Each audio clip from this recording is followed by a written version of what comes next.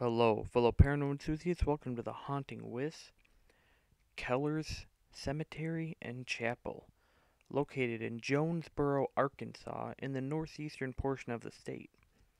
The cemetery around the chapel was established in the 1850s and has many grave sites from wars such as the Civil War and Spanish-American War.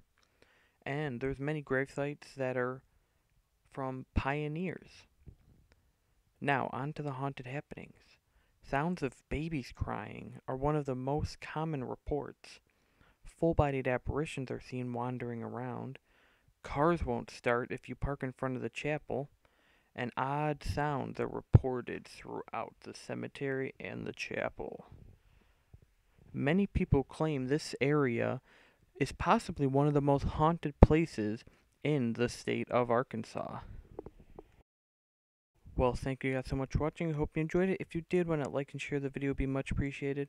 And if you want to see more of my content, subscribe for more paranormal activity. And I will see you guys later. Bye-bye.